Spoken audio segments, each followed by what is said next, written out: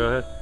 Hello, this is Jim at CarMasters Automotive. We've had a couple customers that said they didn't understand how a working coolant temperature sensor could still have a car that's overheating when there's a coolant leak and slowing coolant. We've set up here, we're using a torch to simulate engine internal combustion for heat.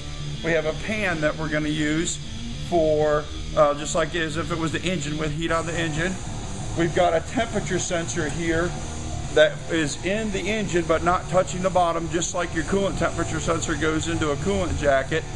And we're going to use a laser temperature gun to get the temperature of the bottom with the heat on it from the torch, which is simulating combustion. And then we're going to put antifreeze in it, where you can see the difference between the temperature sensor with and without antifreeze.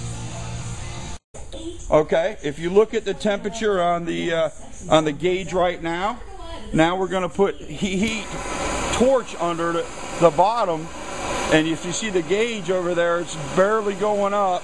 But now look at the laser temperature gun. The laser temperature gun is already get on top of it.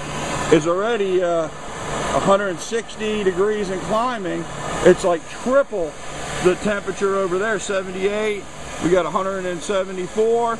Go ahead and put some coolant in there now. Watch in case it blows. Put coolant in there now. You hear it sizzling just like a hot engine.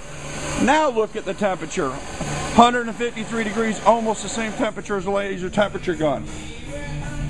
That's why if you lose your coolant, the engine can be overheating and you wouldn't even know it. You're doing damage because the coolant isn't there to flow across the sensor.